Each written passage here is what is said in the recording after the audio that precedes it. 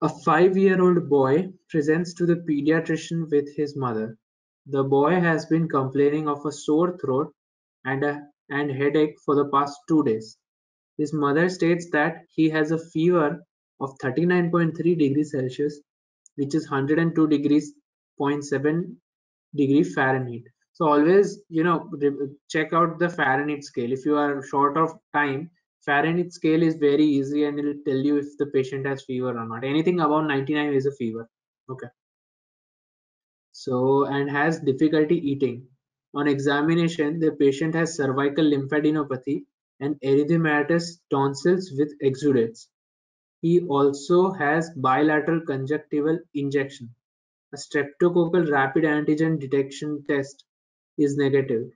Which of the following is most likely causative agent? Option A, gram-negative pleomorphic obligate intracellular bacteria. Option B, naked double-stranded DNA virus. Option C, gram-positive beta hemolytic cocaine chains. Option D, enveloped single-stranded negative sense RNA virus. And option E, enveloped double-stranded DNA virus. A 5-year-old boy presents to the pediatrician with his mother. The boy has been complaining of a sore throat and headache for the past 2 days. His mother, okay, so here the patient has, conjunctival injection. Whenever there is an adenovirus, whenever there is a kid, we consider an adenovirus. The patient usually has hemorrhagic cystitis, that is red urine. I tried to give that hint, okay, but then there is conjunctival injection, conjunctivitis, pink eye. Patient, the question might mention pink eye, and cervical lymphadenopathy, cervical adenopathy. It will be adenitis. That should be given.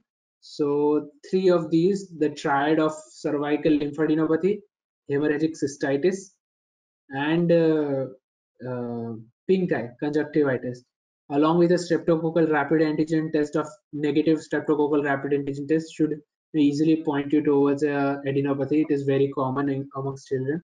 And that particular virus is a naked virus and it is double-stranded DNA virus. So the option B was the correct answer over here.